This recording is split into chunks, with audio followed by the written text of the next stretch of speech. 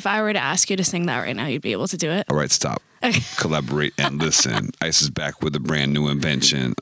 I'll finish later. I believe you. You will have the opportunity to reveal some of your favorite songs and artists across multiple genres based on prompts provided by SiriusXM. Name a song that features one of your favorite samples. I would say it's a lot of good ones. Probably Souls of Mischief, 93 Till Infinity. It's kind of obscure, but I really like that sample. It's like a Billy Cobham. It's like a jazz sample. Oh, cool. Okay. It was a deep cut. Deep cut. Name a song you love to end your performances with.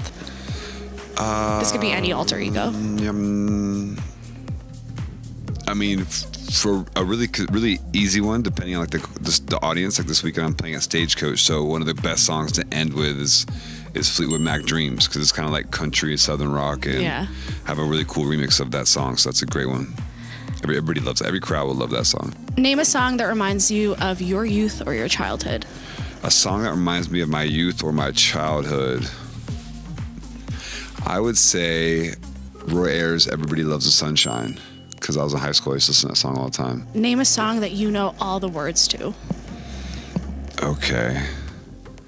Ice Ice Baby by Vanilla Ice. Name a song by a new artist that has your attention. It's probably going to be Bennett Coast. What's the damn song name? Bennett Coast has my attention. He's a new artist. I really like him. He only has like 2 songs. I don't know their names. Okay, so we know you've collaborated with some of these artists, but name your favorite song from these artists that I'm going to name. Okay. Miguel. Maybe Adore. Adore is a good song. It's a good one. Don't Forget My Love, I mean. Okay, not my songs. Sia. Sia. I'm going to say, this is a really obscure one, but she wrote the song, but she's not on it. It's Hold On by Rusko. Oh, really? Yeah, she wrote that song with me in my studio, and Amber Coffin sang it. But it's a really dope song. She's written so many songs that people don't even know. Anita? Anita. Man, it's probably going to be Vai Malandro. That's a good one. That was a good one. Dylan Francis?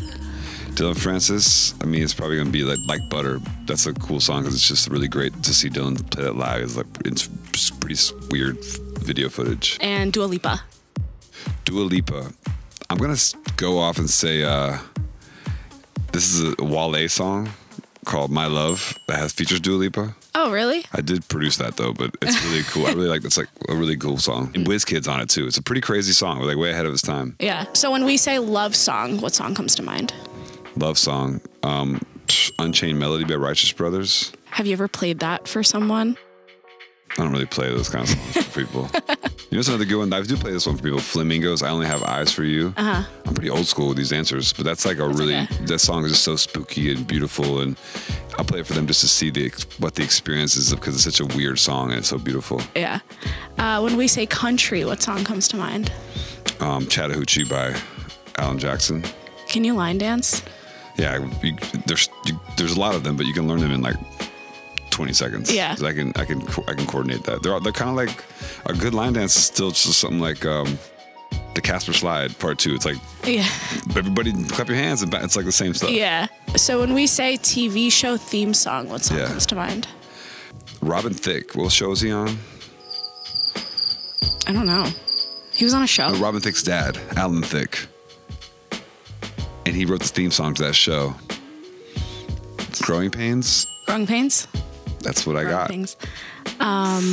Still sharp. Still sharp. When we say TikTok, what song comes to mind?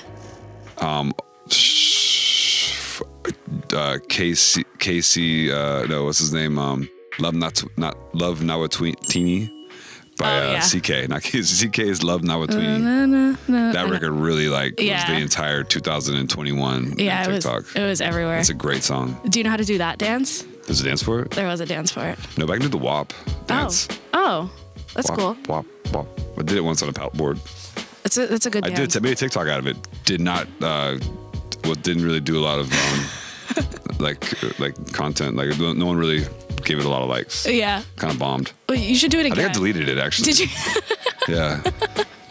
Okay, so when we say 2010's EDM anthem, notice how I said EDM. 2010's EDM anthem. Yeah, what song comes to mind? Did Dead Mouse and Cascades song I Remember come out that year? Was it? I think it was before. Before that? Yeah, I think that was like 2000. It was 2000. I gotta look at my stuff, but Martin Garrix's Animals come out that year? Yeah. Okay, that's the one. Yeah, that's a good one. When we say Miami Music Week, what comes to mind? A song. Oh, I was thinking like people getting arrested on A1A. I was like, what song comes on with my mind? On my mind, my song. Oh, that's a good one. When we say Diplo's Revolution, what comes to mind? Revolutionary music, you know? A song. Yeah. Well, song. One oh song. Shit. Looking for Me by Paul Wolford and Me. How quickly can you name all of your alter egos, past and really present? quick. Okay, do it. Thomas Wesley, LSD, Jack U, Major Lazer, Diplo. Silk City. Yeah. Damn, I missed that one. How quickly can you name one song title from each of your alter egos? Oh, that's easy. Electricity, Where Are You Now, Get Free, just Don't Forget My Love, and Heartless. Nice. Okay, so and what's next for you? Any upcoming projects? I know you just dropped your new album, self-titled album Diplo. Yeah. What's next for you? Gonna promote that album a little bit more. I think there's still some gas in there, and then a new country album.